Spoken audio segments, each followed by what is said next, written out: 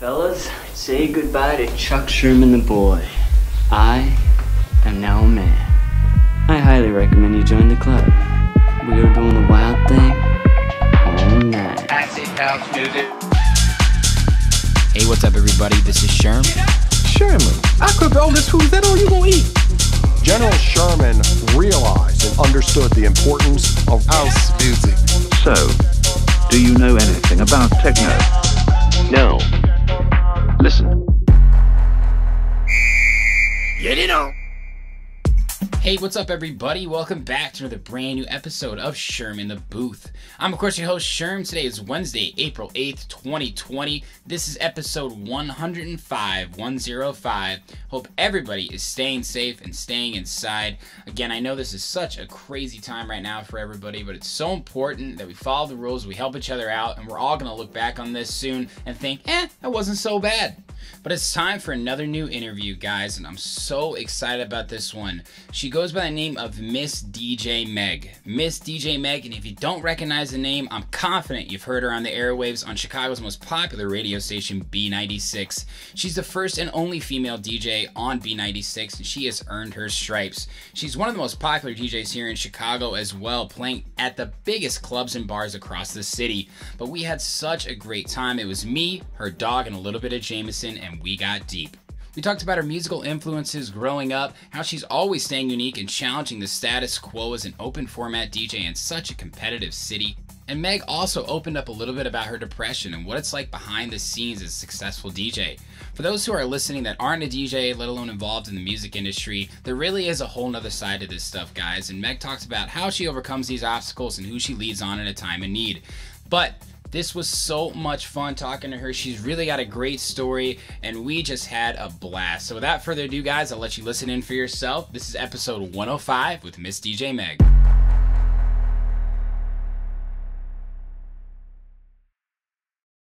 Okay, all right, I'm set up. We're recording. Yes. Sorry. Our daily struggles now are quite different. I know. Like, this is my second Skype interview, and I've done them before, but I'm so used to like my usual thing, like have like 3 different ways to record it just in case, because you know you want to have plan A, B, and C. So right. Yeah, we should be good though. So how are you? Cheers. Hey. Wow, that's like a Chelsea Handler size glass. Actually, it's really tiny. Really? Yeah, it looks really big. Well, you got a fat pour then at least. I know, I did pour a little more. Like, it's pre-made sangria. I was gonna like throw some pre-cut fruit in there. Oh, sangria. I know. I had a Wow. taste for it. Listen, It was either that or like some shots of Jameson, which we can get to at some point. That's what I'm drinking here. So maybe we'll. Are you? Oh, well, then I'll probably join you soon. All right. Is Jameson your drink? I love Jameson. Oh man, me too. I always like Jameson. I started drinking tequila, but I don't like tequila. Yeah? Yeah, it's just easier for me to drink, I guess. I don't know. Yeah. I wasn't getting sick from it. I think Jameson, I started getting really bad hangovers. Oh my God. I don't care what they say. I get hungover off all types of alcohol. It does not That's matter. the thing. Like, I don't think there's a certain alcohol that makes you more hungover, act a certain way, you know? No, not at all. It's a drink until I'm drunk, and then I'm out of control, and then and then I'm hungover the next day. Even now, like, we've still been kind of partying a little too hard on the weekends. Oh my God. This is probably like the most alcohol I've ever bought. Really? You stocking up? Actually, maybe, yeah. I haven't like been drinking it like crazy. I mean, maybe a little more than usual, because like, you know, if I'm sitting here by myself and I'm bored, I'm like, I have nothing else to do. Yeah, if you've already done your thing all day, then it's okay. Yeah, like I'm like, okay, I'm being productive. I can give myself a drink. Why not? Yeah, exactly. I mean, we just like I have one roommate, and my girlfriend's been here, and his girlfriend's been here, so we kind of just been like hanging out, and like on the weekends, I don't know, just like end up drinking and getting drunk, and I'm doing okay overall, I would say. So staying busy. My girlfriend and her friend and I, we hung out in my car last night, like in front of like her friend's house, like because literally, like where else were we gonna go? Yeah. We're like, it was so bad. Like, what? I mean, we had nothing else to do, you know, and like, there's nowhere you can go. You can't even like go to a 24-hour Jewel because they're not 24 hours anymore. No, that's true. And Jewel Osco's low key have good deals on their bar, really good deals. I don't know. I don't know if you've ever drank at a grocery store, but clearly I have. Oh, before. yeah. Oh, my God. Mariano's, like... It's a weird place to be at, but you kind of feel like, oh, yeah, like, this is how you do it, actually. It's like you're so out of place that you're in place. Like, it's just so weird that it's fun. Yeah, exactly. I know. I used to live near... Deals. They do. I used to live near Jewel Osco, and, man, the bartender there, he was such a nice guy. He would give us free shots of Malort, which I think was more of a joke on us, but... still free, and he would pour like candle holder size shots. You know what I mean? Like those big boys are like if you order this happens all the time when I'm DJing, right? You order shots and they don't have shot glasses, so they pour them in just like a cocktail glass, like this high, and you're like, oh, okay. See, I prefer when they pour them in those. Well, only if I have to carry them from the bar to the DJ booth. Yes. Because if they put them in the little glasses, like especially at Fremont, when the DJ booth is like 2 miles away from the bar, I'm like, oh my God. By the time I get there, it's all on the ground. I know. Fremont, because sometimes I'll play like, well, you know, they'll like extend your sets there, especially to close. And if I play like a 4-hour set there and I have to like sprint to the bathroom, I look like I'm fucking Spider-Man. I'll like put on a long intro and just like jump on and run over to the other bathroom because like I don't want anybody to see me. And like if it's crowded and or even like a little bit crowded and there's no DJ in the booth, like out of all the places I feel like so the employees are so great there, so usually I'll be like, hey, just look busy or something. Like watch this while I go pee. Yeah, exactly. So I go as fast as I possibly can, but I know exactly what you mean. Like I don't mind because usually we drink for free, but sometimes it's like a big gulp, and that can be a bit much. And I like can't take shots for whatever reason. Like I take shots, I drink them, but I drink them in like 3s or 4s. Right, that's fine. It takes me a while to get it all down, and everyone's like, seriously? Like, what the fuck are you doing? Just throw it in the back of your throat. I'm like, no, I don't know how to do that. I've never been able to. Like, it's fine. Never did beer bongs in college. Like, I can't like chug things fast. I don't know.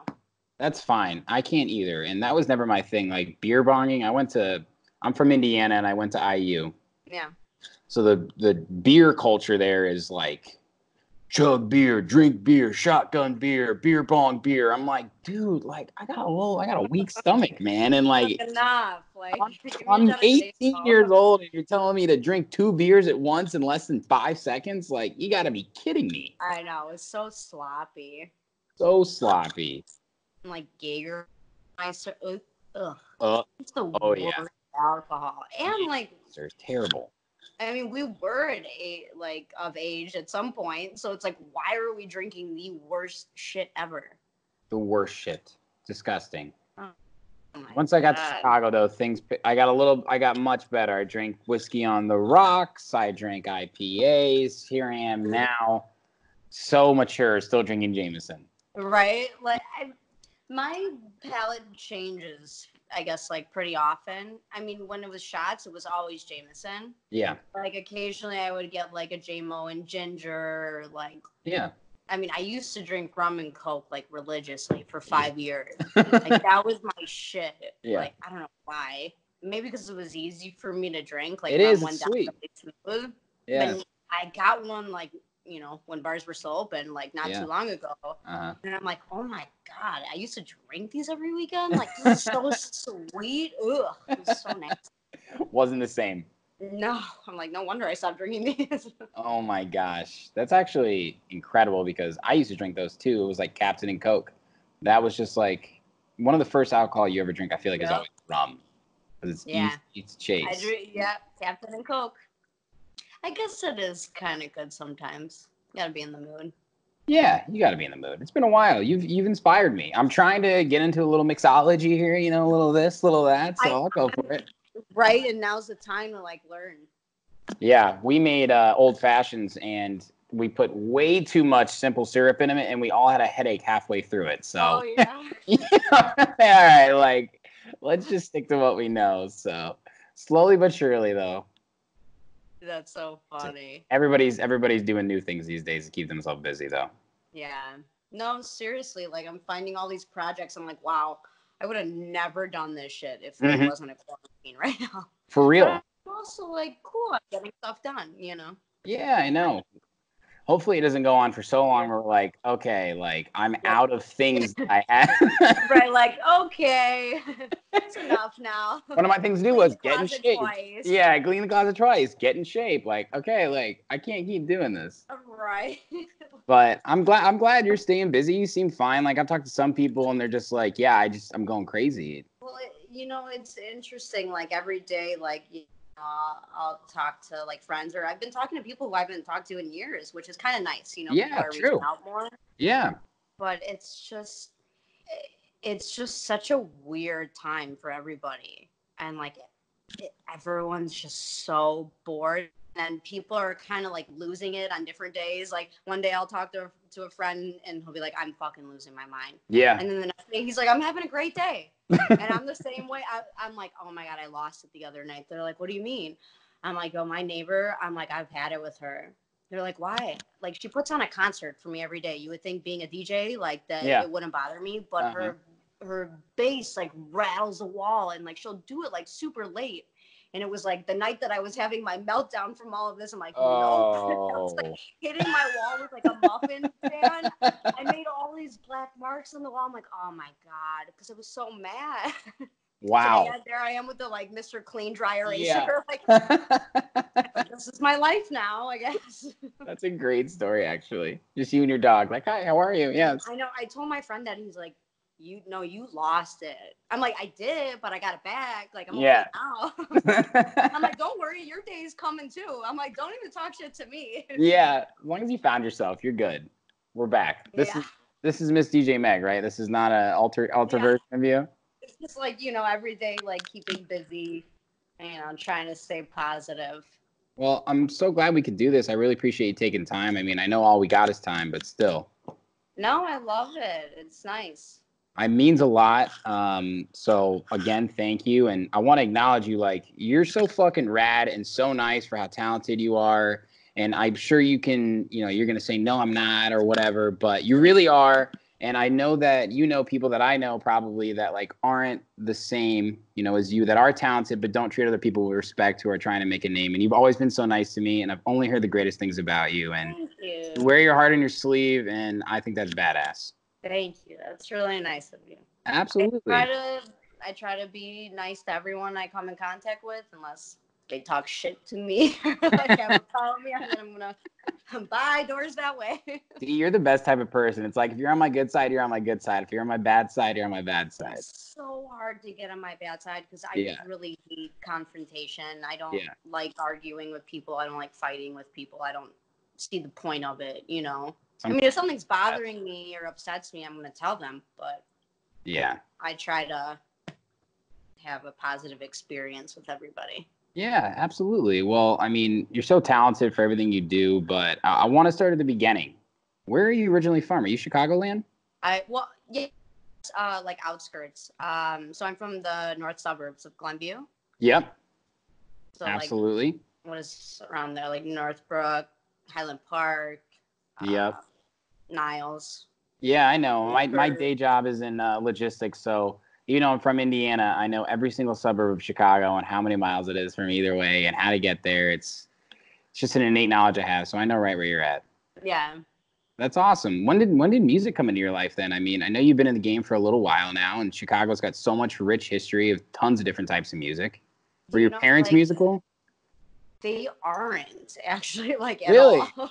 I mean, they would always play music for me in the car. Like, my mom told me that, like, when I was younger, I was obsessed with the theme song from Pretty Woman. Roy Orbison. like Yeah. Pretty Woman, Yeah, walking down the street. Yeah, that's good. My mom, and like cassettes were like the thing back then. So she had Mhm. my brother like record that song like 15 times on the same cassette. So she didn't have to keep rewinding it. Cause I was like, again.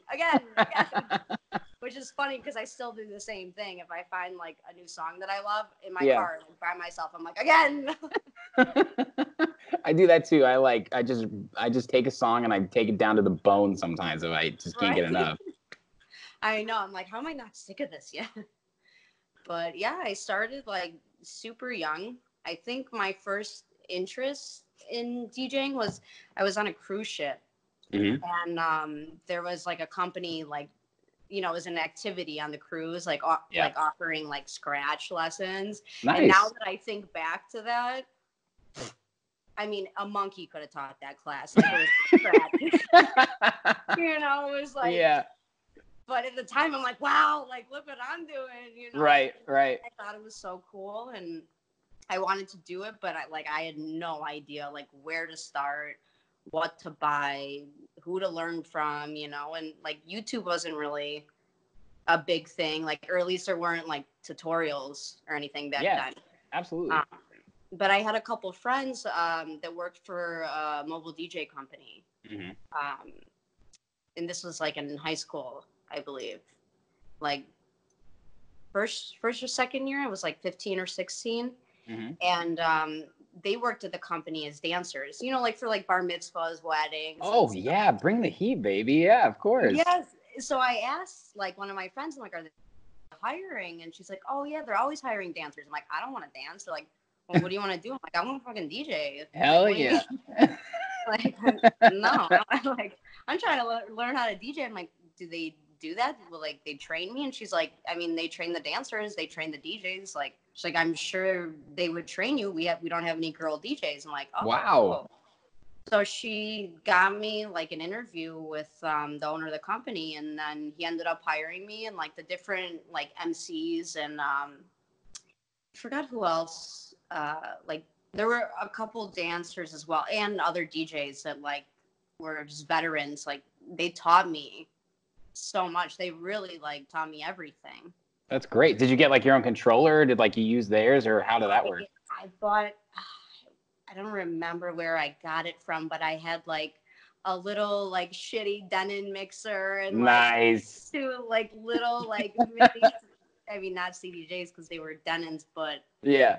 like the platters like would come off, Oh yeah, of course. And I would write down like all the songs I was gonna do in a mix, and like say like write down the time when it would come in. Like I'd find these notebooks and I'm like, I used to do this shit. Like so funny. That's awesome. Then, when I went to college, like we used to go out to the bars, obviously, with our fake IDs underage and stuff. And yeah, there was one like hot spot in Lincoln Park that we always went to. And my friend told me that his friend like was a promoter and that their DJ was going out of town and they needed a DJ for the weekend. Right.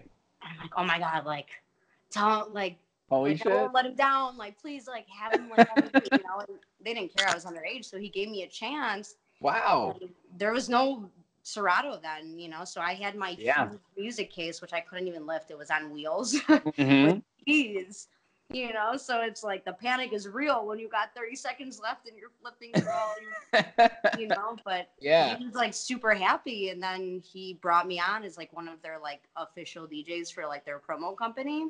Awesome. How old were you then? I think I was 17, 18. So that was your first real gig? 19. Yeah, like first real gig. It was like Lincoln Park. It was a bar. Nice. 21 and over, but nobody was. That's Lincoln Park, yep. Yeah, literally. So what college did you go to then? I went to Columbia. Oh, awesome. Gosh, I've had so many talented people that went to Columbia on the show. That's awesome. Clayton De La Chapelle, Agent Forte, so many Music Trust people, really. I love that school. It's awesome. I was like, there's no way I'm going to a school that has sports and I don't watch sports. I could fucked. Like, that was never your thing. No. What was your major? Radio.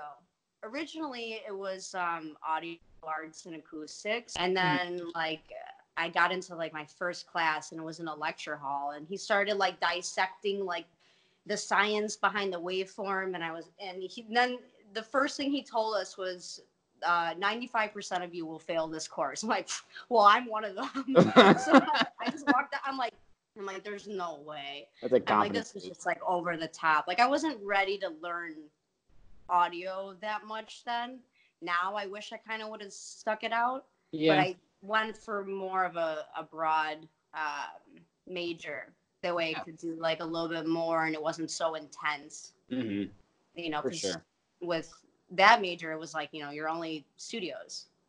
Yeah, absolutely. I did a similar thing at IU. I was telecommunications, but I focused on like media and production, and I had like a minor in communication and culture studies, so I could like have a focus, but not on like one thing that's like, you know, iBanking or, you know, whatever it might be, like a very specific marketing, because I wanted to learn a lot, but I knew what I loved. Right. You know what I mean? So you did radio. Yeah. That's awesome. Yeah, like, you know, I told my mom, like, you know, I'm like, well, I want to keep going with the DJing and like, you know, and see, you know, what happens. And she's like, you're going to college. So they were supportive, but realistic. She was like, don't even think about not going. Like, it's happening. You're going. So that's when it, like, you know, occurred to me. I'm like, okay, what major, you know, can I do that would be kind of in the same realm, or like that I could use to my benefit later on? Yeah, absolutely. Well, that's very mature of you for 18 years old. A lot of people don't think like that. Well, you know, that was the only thing I had in mind. Like, I never saw anything else in my future except for music and radio. That I was like, I need to make this work somehow. It's your calling. It's just, you know, like I do believe I worked really hard, but I also think that I had a lot of people like supporting me and fighting for me and helping me, and yeah, you know, sure, it's really cool. A That's lot of awesome. mentors. Yeah, definitely. I mean, already so far you've had a lot of people that have helped you along the way, given you encouragement, but we both know that it takes a lot of personal willpower to continue doing those things, right? Because it's one thing to do your first show when you're 18 and everybody's under 21, so they'll go wherever you are, and then you continue to do things and everybody isn't about it, and then it's kind of you continuing to push yourself. So yeah, because like when I, you know, started with that promo company, like all my friends were at my gigs, because like that was our group of friends back then. Like, Right. We used to go out and patch, like we roll deep, you know. And now it's like I feel like I'm begging like one person to come out. I'm like, just come out for like an hour. I'm like, you don't even have to pay for any drinks. Like, come on. It's like, I know, and we're getting to that age too where people are married and have their own kids, and that's why it's so important. Like, you have such a great brand that people know. So I think that's why a lot of people stop, and we'll get into this, is because it's really hard to keep doing it when the amount of people that supported you in the beginning they still support you, but they aren't there, right? Like there, because I was always so excited about gigs. So I was like, I can't wait to play this song for this friend, or like, I know this is going to go off with this type of people, right? And now we play so many different type of shows that you got to go in with no expectations. And that's kind of the beauty about it to me. Why I love it so much is because I don't set the bar low. That's not the way I want to put it. But having no expectations and then making the most out of the night is why I continue to do it. Yeah. You know what I mean? No, I'm the same way, because, you know, like I'll have friends tell me, oh yeah, we're going to come out and see you. And then like, there's so many times where they don't come. So now I'm like, oh, I hate that. Yeah. Like, you know, it's like, don't tell me you're going to come.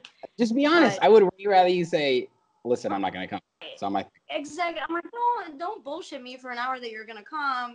And then, you know, you knew all along that you weren't. But, oh my gosh. I know what you mean. Like, wait, you know, so like, go ahead. Oh no, go ahead. This is the Skype thing, right? This is there's like that 2 second delay where like each of us is like wanting to say something. Wait, the screen froze. wait. Okay. All right. I'll go. So you did radio. I wanted to ask you about like when you got involved actually on B96, and you're the first and only female DJ on B96, right? Mm-hmm. Yeah. Tell for everybody who doesn't know that's outside of Chicago, and B96 comes up probably 90% of the time on the show, how much of an influence it is for a lot of DJs these days, hearing the mixes on the radio, I mean, I talked to Mr. Shaw about B96 for like 30 minutes. So like it's massive. And I knew about it even in Indiana. So for those that don't know exactly what it is and the importance of it, if you could explain that for us, and then when you got involved and what you do now. I mean, I think a lot of people that are from, Chicago or even suburbs, most of them have grown up on B96. Like, I mean, I can't speak for everyone, but like I sure did. Mm-hmm. And I remember, we would go to birthday parties when I was younger and like, in the car, put on B96, B96. Like there was no other station ever even mentioned. Like it was B96 in every friend's car, and I was like, I just thought it was the coolest thing, but never in a million years did I ever think that that's where I would end up. Yeah. It was like this goal that I always wanted, that I had in the back of my head, but I didn't think that I could accomplish it. Yeah. Like I'm, they say you're your own harshest critic. Yeah, absolutely. And I was, and I mean, I still am. And so I was like, it's not going to happen, and then I started to, network. And I think it all started with, we were able to get an internship with Columbia. Mm-hmm. And then, but the on-air people weren't doing anymore. And I just so happened to go out with one of my friends one night. Mm-hmm. And, this was a long time ago, so they better not get mad at me. She was like, do you want to come out with me and Styles and Roman tonight? I'm like, what? Styles and Roman from B96? That's so cool. I'm like, yeah. And like we went to like some bar in Old Town, like they were friends. I don't think there was anything going on. But sure. Anyways, long time ago. So I got to talking with Styles, and I was telling him, I'm like, I'm going to Columbia. Like, it's about that time where like we can do an internship, but like, we were told that you guys aren't taking anybody else right now. He's like, give me the paperwork, I'll sign it. Wow. Shut up, are you serious? I'm like, you literally just met me tonight. Like, you would do that? And he's like, yeah. He's like, I can tell like you're really serious about it. Wow. And so, I forgot how it all worked out, but it was still through Columbia. It was still through the school, but they signed off on it. Right. So I started an internship with them when they were on air from 2 to 7. Yeah, it was just like surreal. I think like my first day, they're like, oh, by the way, Jason Derulo is coming in. I'm like, what? Like I'd never been to B96. Like, never thought, like, it was just like a dream. I'm like, what? This is so crazy. This is so cool. My gosh. And that's then awesome. just like, things started to unfold. I was like, okay, well, now I have my foot in the door. Mm-hmm. What else can I do here? I'm like, I would love to DJ on air, but I don't think that's ever a possibility. But how else can I work here? Yeah. Was it male dominant, like in the studio then? Just out of curiosity, what was it like for you as a young female there? Well, I mean, I was with the guys, so like, I didn't see the morning show, which, because they're so early. Right, of course. It was actually, we were pretty mixed before. Like, we had Nikki. I mean, there was like quite a few girls and guys. But it was a good vibe there. Always has been. Yeah. And I was, thinking like, what else can I do? And I would talk to them about it. They're like, why don't you do promotions? They're like, how do you think we got on air? They're like, we did exactly what you did. We got an internship. Uh-huh. They're like, we worked in promotions and now we're here. I'm like, I see. They're like, work your way up. I'm like, yeah. Okay. But in the back of my head, I'm like, it's not going to happen, but like, I want a job here. Yep. So I applied for a job in promotions, and like,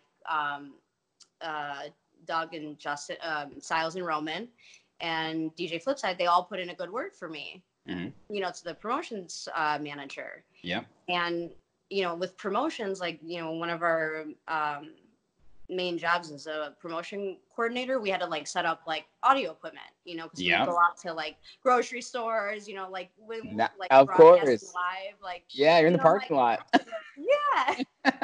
You know, we're like always like giving away T-shirts and literally at a gas station, like that's like what we did, you know. Yeah, That's fuck what they it. still are doing. You know, we have promos everywhere, but you know, that was one of the main things was setting up a sound system. I was like, oh my God, I can do that with my eyes closed. You know, I learned how to do that when I was 15. Yeah. So I got lucky and I got the job. Wow. And then I started working there and I was in promotions for a long time. And then I started to become close with Flipside. And, you know, I stayed close with Styles and Roman. Mm-hmm. And Flipside knew I was a DJ. And like he had heard my mixes, and him and I actually knew each other from a mutual friend, which the mutual friend, he's actually one of the guys who taught me how to DJ. Wow. Yeah, so like they actually used to perform together at the B96. So like it's we like knew each other through people. So he knew that like I DJ'd, and he trusted our mutual friend, you know, because our mutual friend was talking me up, so to say. Yeah. And I was like, well, you know, don't do all that. Like, yeah. I don't know what he's gonna think. Like, that's Flipside, you know? Yeah. And I remember just like living downtown, and he called me one day and he said, "What are you doing?" And I go, I'm just watching TV. And he's like, "Nope." I'm like, "What do you mean?" He's like, "Get up, start your mix. If you want to get on air, you got to turn in a mix a week." He's like, "So you got to turn in a demo every week to the music director if you want him to start noticing and start listening." I'm like, every week? You know, and at that time, like, I made my mixes, like, it took me like 2 months, you know, because I would like perfect every little thing, and I could not do them fast. Right. And so he would like call me and like, you know, see that I was doing that. And I started getting in the habit, and I started turning them in. And after some time went by, like all the mix masters went out to have lunch, but I was friends with all of them, and they invited me, which I thought was like a little weird, you know, because like I wasn't a mix master, but I'm like, okay, yeah, I'll go. Yeah. And then we got back to the station, and my boss, the music director, he was like, he's like, I have something I want to say, and I want to say it in front of everybody. And like all the mix masters are standing there, like I have a picture of it somewhere. I think it's in my room. And he told me that I was on air. And like, oh my God, I'm, like, bawling, crying. in like front of Styles everybody, is, like hugging me. I'm like, oh my God. This is incredible. It was like surreal. Yeah, geez, you're getting a little teary right now. I'll take a sip with you. Cheers. See, this is what quarantine's doing to me. What a significant moment, though. I mean, for them to acknowledge you like that, you worked so hard to get there. You weren't just somebody. You worked your way up. That's awesome. That's such a great story. Holy hell. And that was the beginning. And how long ago was that? Oh, my God. I don't even know how many years I've been on now. Maybe 5 or 6. You're so bad. I have the date like somewhere, like in my calendar. I have it. Yeah, you do. It's an anniversary. It's like my anniversary. Yeah.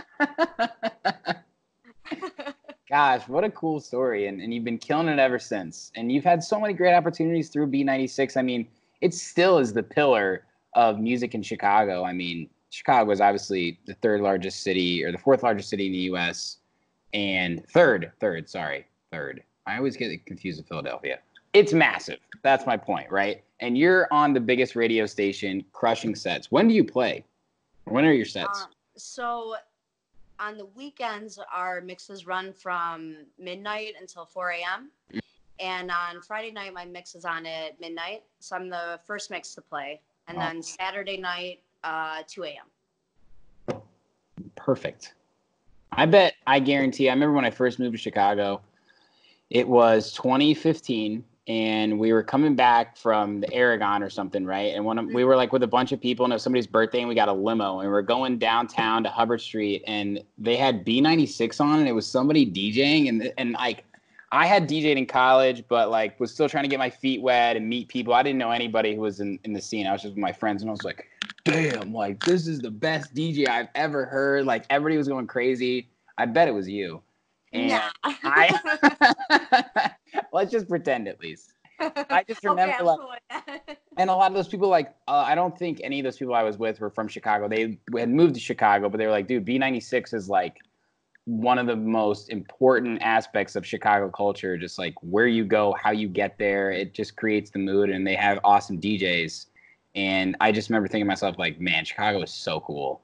And yeah, it's so crazy because like that's how I always felt about B96. Like growing up, I was like, oh my god, this is insane. This is so huge. yeah, You know, but now that I've been there, now I'm more like accustomed to it. So I'm like, oh, okay, no one cares. You know, like I kind of like brush it off. I'm like, no one cares that I'm on. You know, but then, I care. It's a big deal to me. But then people like every so often, like, you know, I'll be with like a friend there and they'll say like, this is Meg, like she's on B96, and they're like, what? And I'm like, I didn't think it was like that big of a deal anymore. But you know, I forget, like it is a big deal. Yeah, FM radio is still alive because of stations like B96. I mean, it's a culture associated with it. So props to you. I mean, it's incredible. I love it. I listen to your mixes as much as I can, and you kill it. Like, the spot you have is well deserved. So props. Thank you. Cheers. I'm going low on the Jameson, so we're gonna have to refill here soon. Okay. I'll pour a shot. Are you gonna sip it though? Let's be honest. I'll take it. Well, actually, since I'll be pouring it, it'll be the right amount. It's just you and your dog and me, okay? There's nobody else right now. Oh my god, he's always trying to come after liquor if I have it in a cup. Every time, like, I'll be holding a glass and I'll like try and put his whole face in it.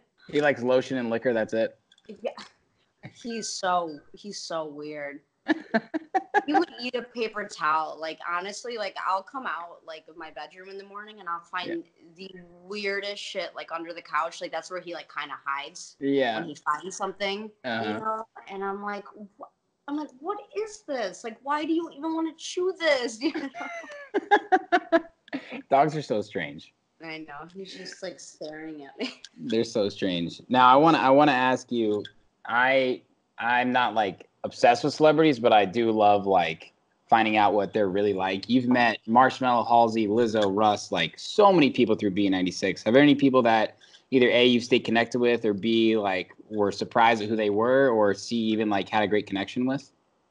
I've had so many different experiences, and I mean, a lot of them were when I was in promotions, which was cool because I saw a different side of it, especially like when we had our Summer Bash and Jingle Bash. Right. Like being in the promotions team, we were the ones like doing their dress rooms. Right. So it was kind of interesting to like read what they request and like what they want. Oh and, man. Like, oh my god. Like I am the biggest like J-Lo fan. I love her. Oh. But, like, I didn't, after we had her at Summer Bash like a couple like years ago when I was still in promotions, I don't think I like listened to any J-Lo song for like a month. I was mad at her. I'm like, I'm not listening to her anymore. And then I'm like, all right, fine. Like you know, a lot of it's like their teams and stuff, but it was a lot. Like the demands were a lot. Yeah, for sure. Really like ridiculous things. But I know you love Lizzo, right? You just met her or opened for her, right? Yeah, over the summer. That's awesome. I mean, she's still at the top, but this summer it was like boom. Yeah, she killed it. She was great. I mean, she was nice. It wasn't like over the top. I think like I don't know, maybe she was in a mood that day. Yeah, but, I mean, everything with a grain of salt with them, like, right? I know exactly what you mean. It's odd. Some of them like are so genuine though, and they just is who they are. But yeah, like you know, some of them like that I've met, they'll start talking to you, and it's like you forget how famous they are because of how humble they are, and it's just so like surprising. Mm-hmm. You know, it's like it's almost like they don't know how famous they are. Like, they probably try and keep that in their head. Yeah. It's got to be tough. Good answer though, J-Lo. But yeah, she was a tough one. Someone who was like really nice, and especially like under certain circumstances was Ariana Grande. Oh, yeah? Yeah, we had her at Jingle Bash. I mean, we've had her like many times. Yeah. But there was one time when I was still working in promotions, and you know, I had like the radio on in the back and like the badges and stuff. Yeah. And I feel someone tap me like on my shoulder on the back. So, you know, I turn around to like help whoever it is, and it's her. I'm like, bro, it's like that's not even the Skype freezing. Like, that's me. I was like, I didn't even, I'm like, what the fuck is she even going to say to me right now? Yeah. And she was like, I can't find my phone. Like, I don't know what to do. And she's like, it was like, I just had it on the stage. But like the way she was saying it, like any of us were to lose our phone, like all hell breaks loose, you know, like the drum girl, the club. Can you announce it on the mic? Like, no.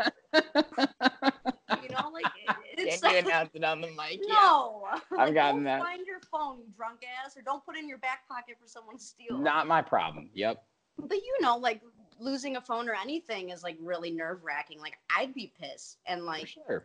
she was so nice about. I mean, that's like a penny in her pocket, but like I'm still. sure she has a lot of important things on that phone. Yeah. And she was like super calm, super nice, and I was like, well, let's do like you know, find my iPhone. She's like, okay. And we're like on my phone. I'm like, oh my God. Oh my God. Phone. Touching my phone. I'm like, this is so crazy. Ariana Grande's touching my phone.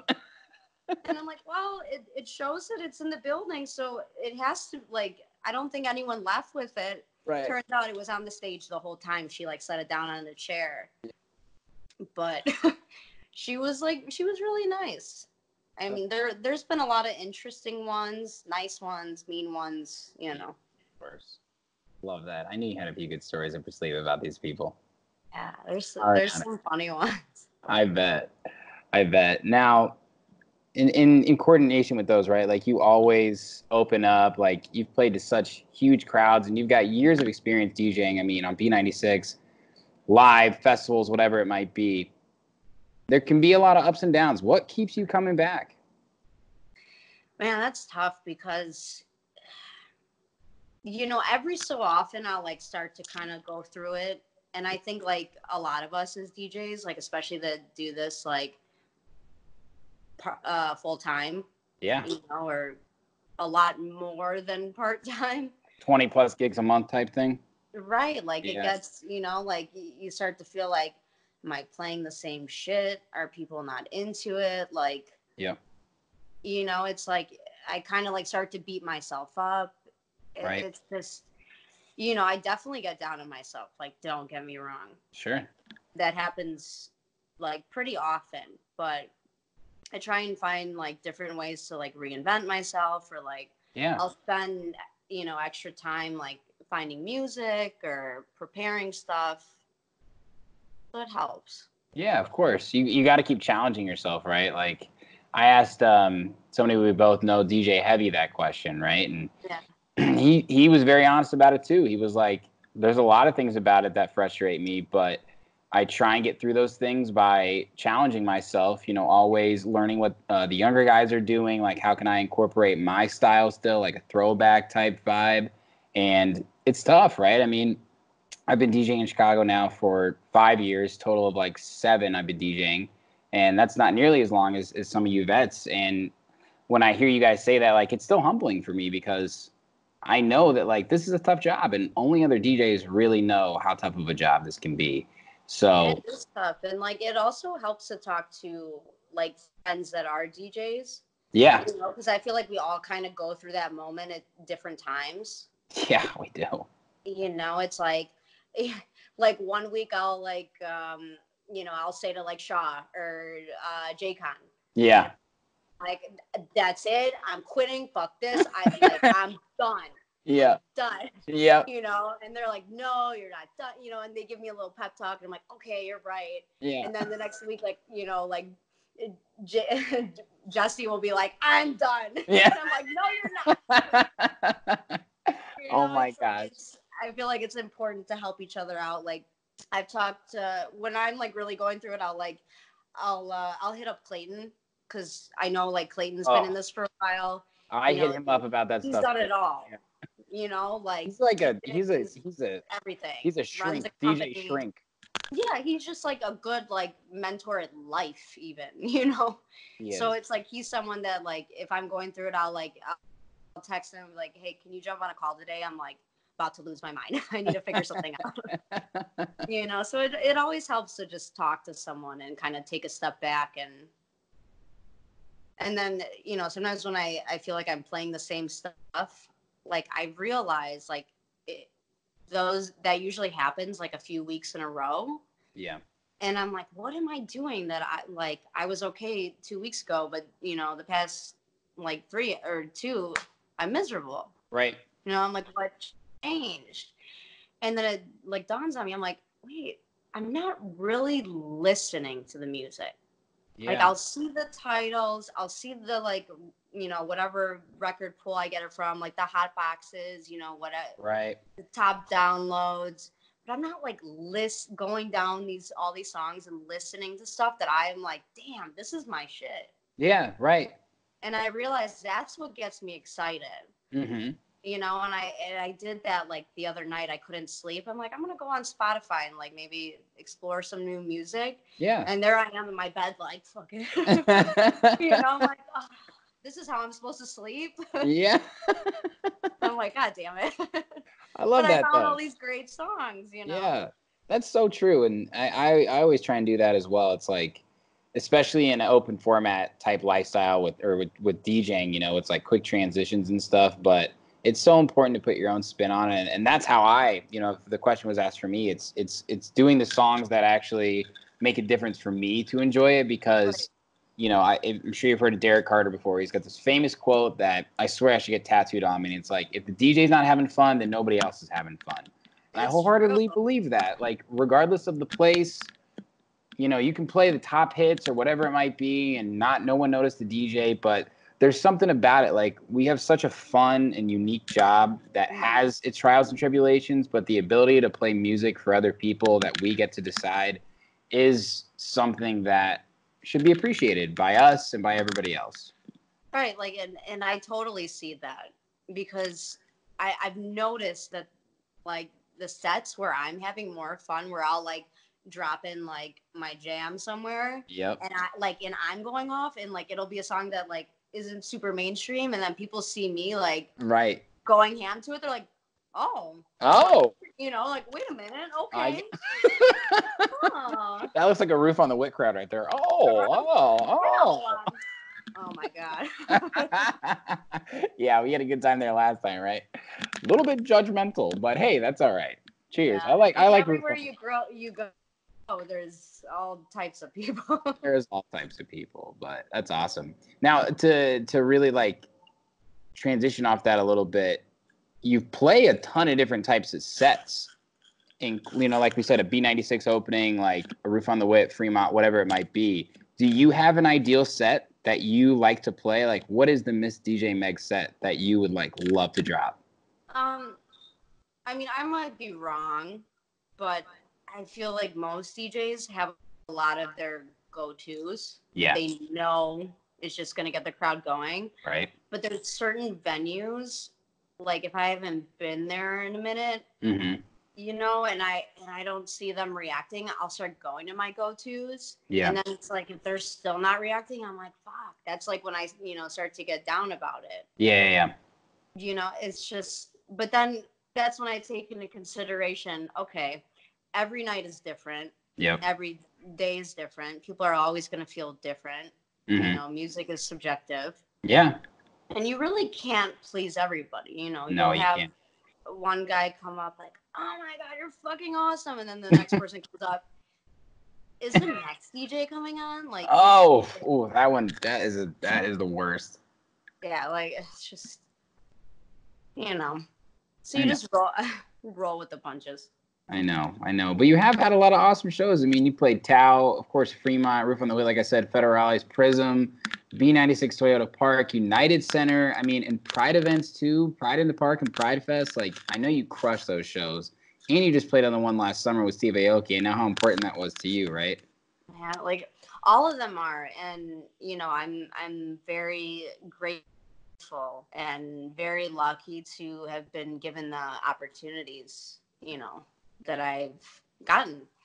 And obviously I have so many people to thank for that. Yeah, of course. It's surreal, and I during those times, and it's funny because the biggest shows are usually the shortest sets or short sets, Yeah. So it's I literally will go ape shit on my girlfriend for an entire week because I'm trying to plan a 15-minute set. It's and she's like, okay, I'm gonna go in the other room. What's her name? Demonte. Oh my gosh, she deals with it, huh? Yeah. You're acting crazy. That's enough from you tonight.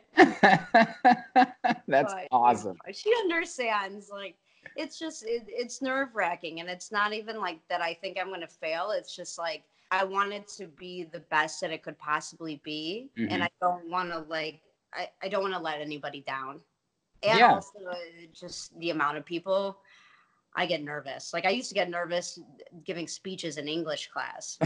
So that's good. At the bashes, sometimes they have the camera they'll zoom in on you. Yeah. Where it's on the on the screens. Mm-hmm. And they've zoomed in on me when I first started at Jingle Bash. Yeah. On my fingers, what I'm doing, where the cue points are on the computer. Right.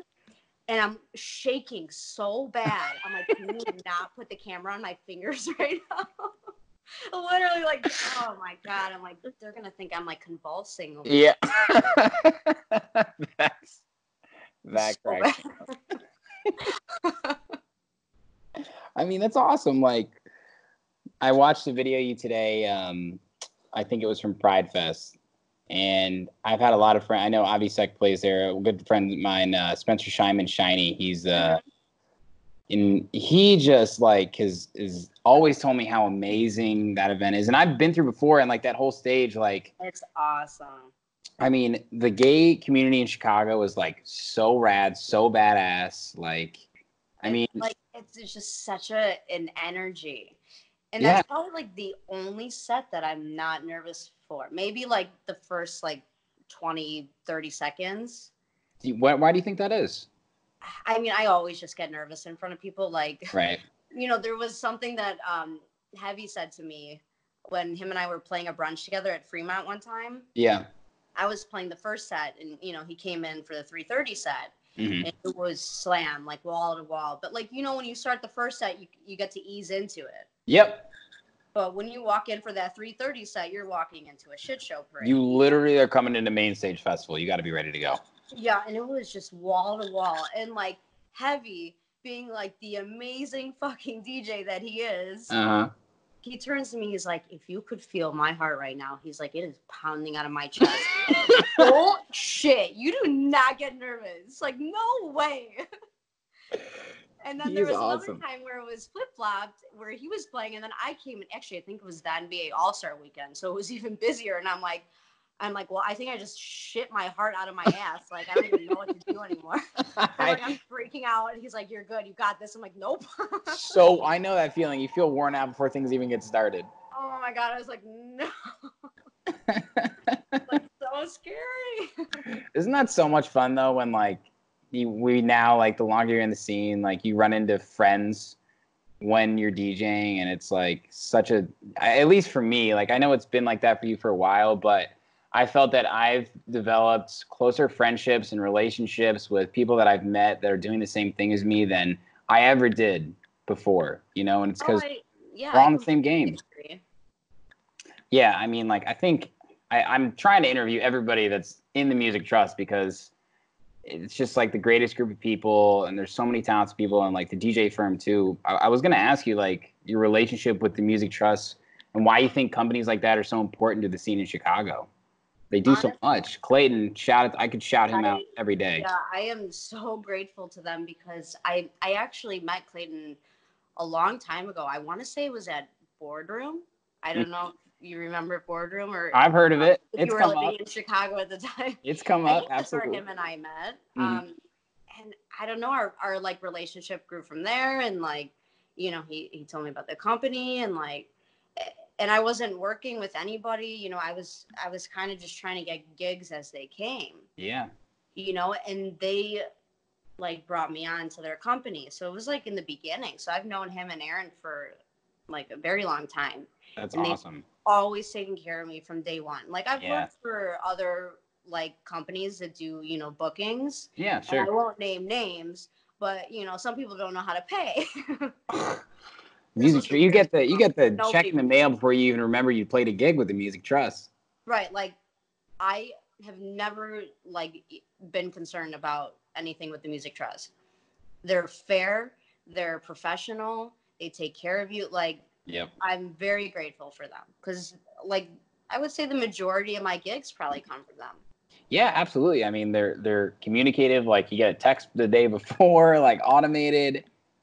They treat it much more professionally than a lot of people I've experienced in my career. So I always want to mention them, especially when I connect with their Music Trust DJs. So yeah. Perfect answer. I mean, they're so important. And they do things differently in the sense that they align with the venue before it's just some DJ that's get booked. It's like you don't just get booked here because you're this or that. It's like there's a certain, echelon, I guess. And even when you get into the Music Trust, or into Stripes there, and it's like I feel really part of a family there. So it really is. I think everyone like looks out for each other. There's still like some new names that people I haven't met yet, sure. But it's cool because the Music Trust is a lot of like the vets and then a lot of new guys, like which is awesome because it's bringing more people together. It's true. It's true. People. Shout out to Music Trust. Clayton watches every episode, so I know he's a big fan. Fucking love that guy. But, Meg, I want to ask you because you brought it up already a couple times. Some obstacles you've had to overcome.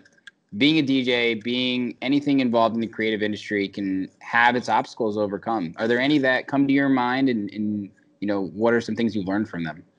Like obstacles? Yeah. What have you overcome, like, to get to where you're at now? I mean, I don't know if this is like going too deep, but I know a lot of people deal with it, but I deal with depression and anxiety.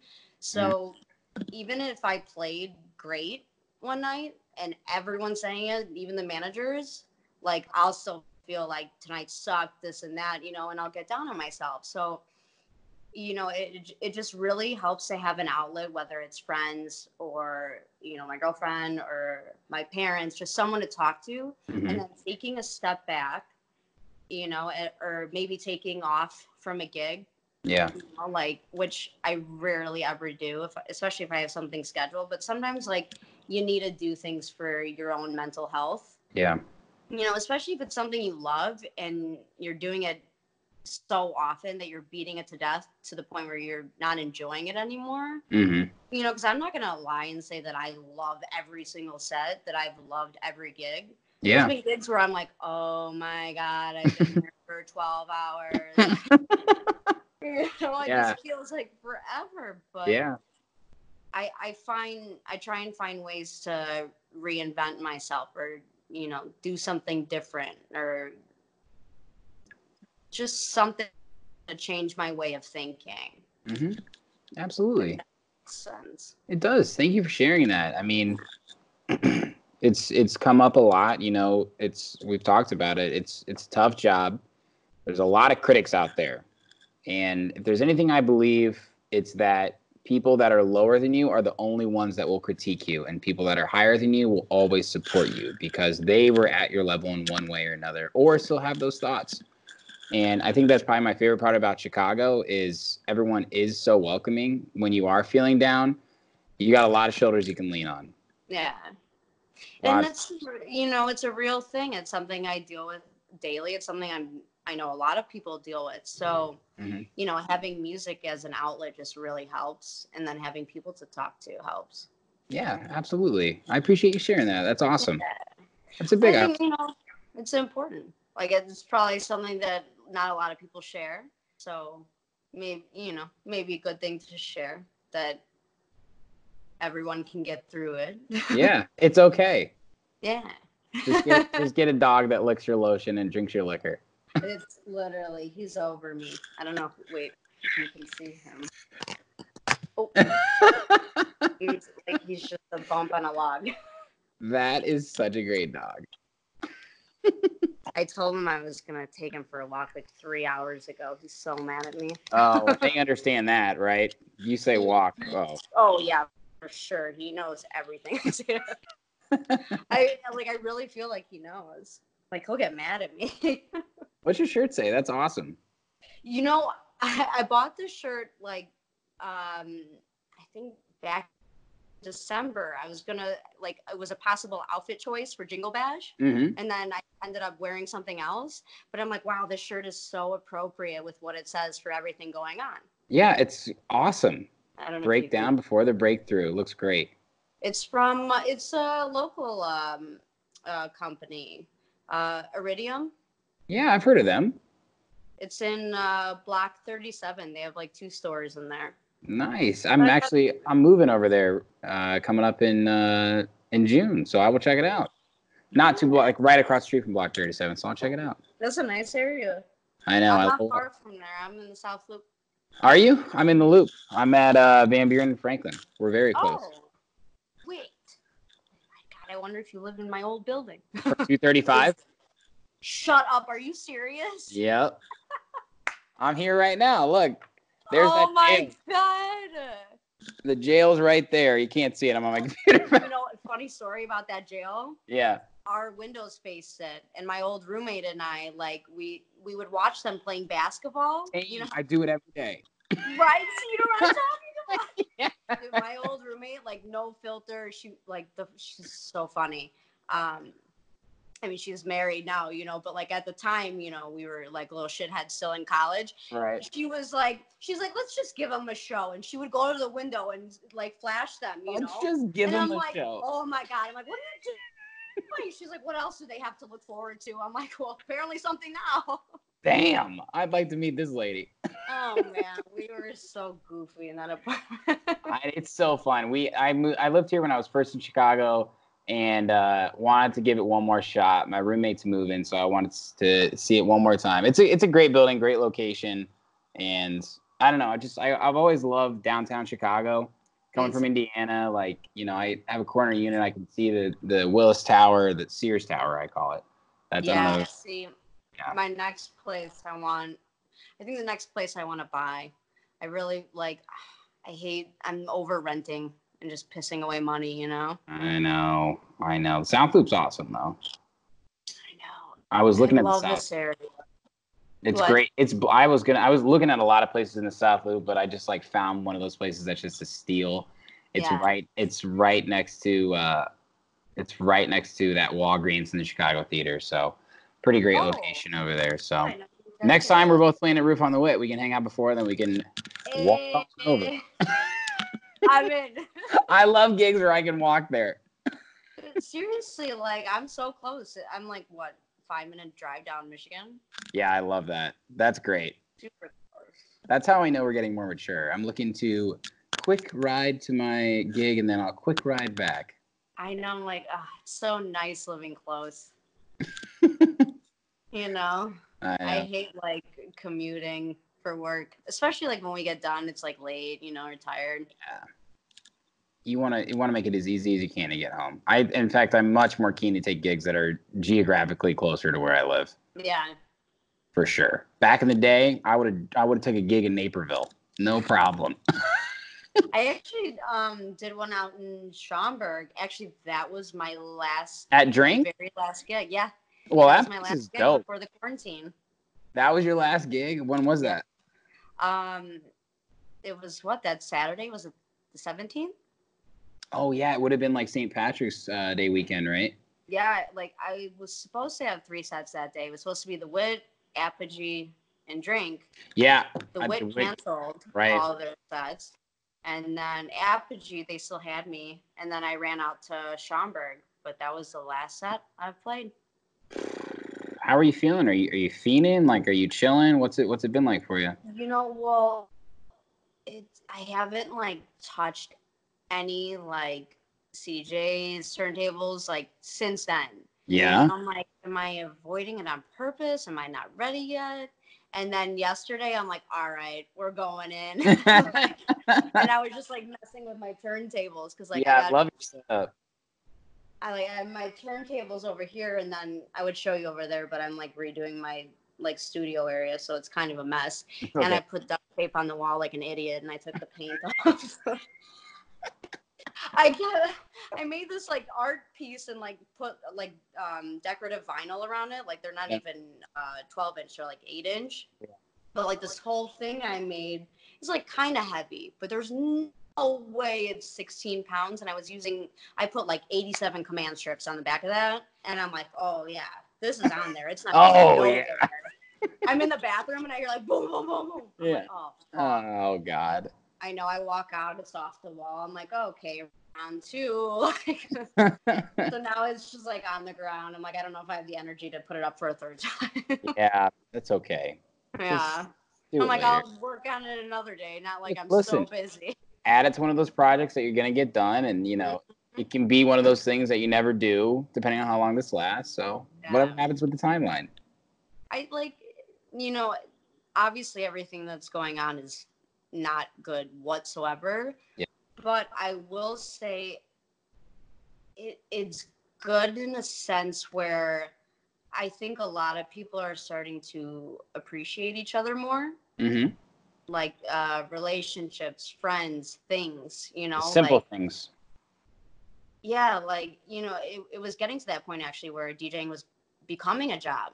So it was like this almost kind of happened at the perfect time where I'm like, wow, I'm ready, you know, like, yeah, I'm ready to go back or just like even mess around, like to the point where like I wanted to mess around with my turntables at home, like for fun. Yeah. You know, because it got to a point where I was like, I don't even want to look at the turntables. Yeah. Take them away. I feel you. I've been trying to stay busy with that, like doing new types of things because I know the DJ will come back, but you know, we got to do what we can. You got to stay fresh.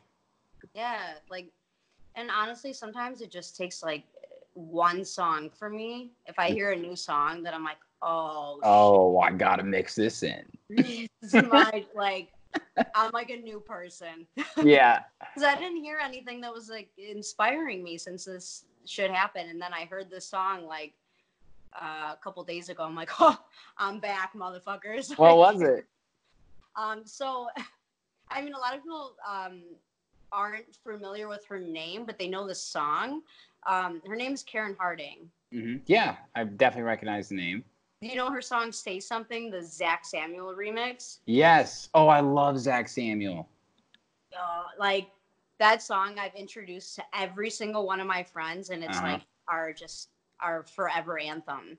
Wow. You know? And I can't believe you just said Zach Samuel. Like, not a lot of people know him, and he makes the most rad remixes.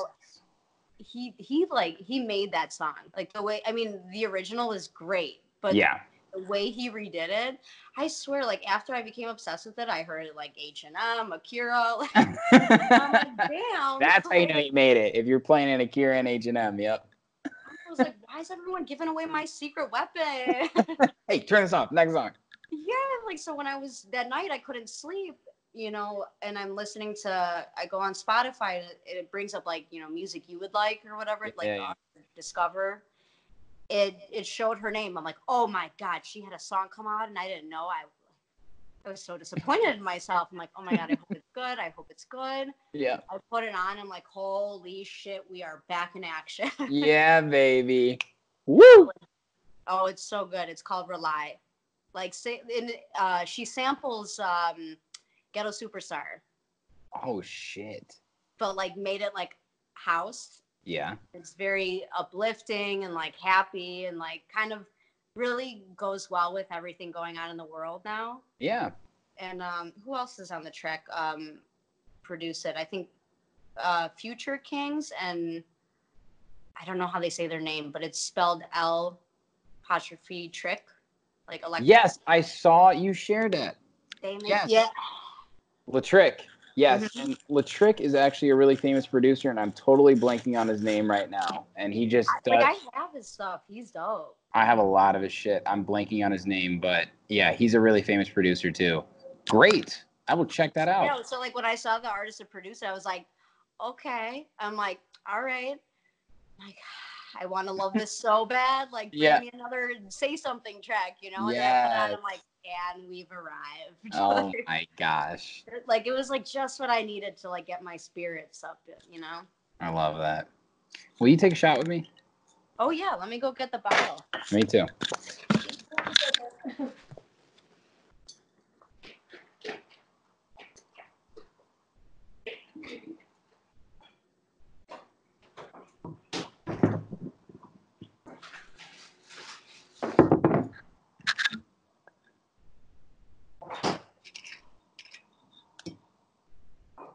Just because we're in quarantine doesn't mean we can't drink together.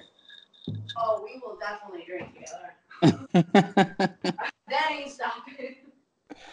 For everybody who still doesn't stop the interview now, because we're going to keep it going here. We got the whole bottle. Look at us, 2 peas in a pod. Hey. No, like it's interesting because like I feel like, you know, I'll have friends over fairly often. Yeah. Before a gig, like to pregame or something. Sure. And I'm like, That's you guys gotta bring what? That's how you get them to go. You got to say you're coming to the pregame. Yeah. I'm like, because I have to leave for my gig, so you guys can stay for like 20 minutes, and then we go. You know? Yeah. But I always tell them, I'm like, hey, like, can you guys bring some liquor? Like, I don't have anything. Yeah. Now I have all this liquor, and I'm by myself. Like, what am I gonna drink myself into a coma? You know? See, like now I don't know the measurement. How about you tell me when to stop? I'll tell you when. Yep. You tell me when to stop, and I'll drink it all. When? Why is every time I put something in the freezer, it like seems kind of syrupy It's when a you little pour syrupy. Yeah. It's because it's poison, realistically. So. Yeah.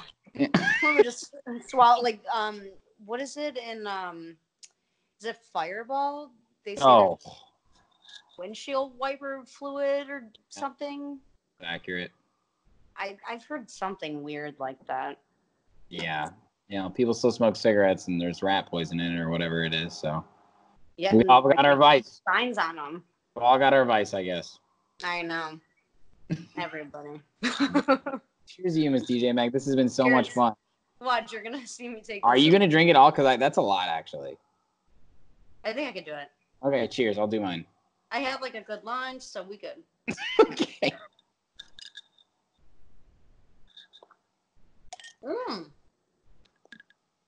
Nice job.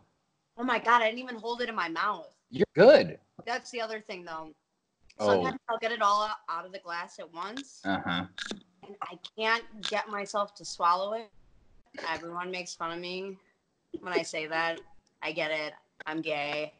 Ha ha ha. Is that too inappropriate? Not at all. Not at all. I love it. But yeah, like I can't. Like I'll hold it in my mouth because then I'll taste it. And I'm like, oh no, this is not going down. And then eventually, I'm like, all right, you know, the whole like nose plug. Yeah. My gosh, you're great. This has been so much fun. I know, I love this. I really wish we could have done it in person, but you made my night, and this has been a blast. And once again, props to you. You crush it. You like are one of the most talented DJs that I've ever met, I've ever seen. So thank you so much for coming on. No, thank you. I totally don't agree with you, but that is so nice of you to say. Whatever. Everyone's entitled to their opinion, right? That's very nice of you. Thank you. Absolutely. Well, I'll talk to you soon. And for everybody tuning in, thanks for watching with us. Hey. Hey, say bye to your doggy for me. Here, you want to say bye? Yeah. Come here. Say bye. He's so mad. He's totally sleeping. He's like, what You're the going to fuck? go on a walk. It's time. Alfie, say bye. Bye. You go out for a walk? Oh, yeah, it's game time. Bye, Meg. Thank you so much. Bye. Thank you.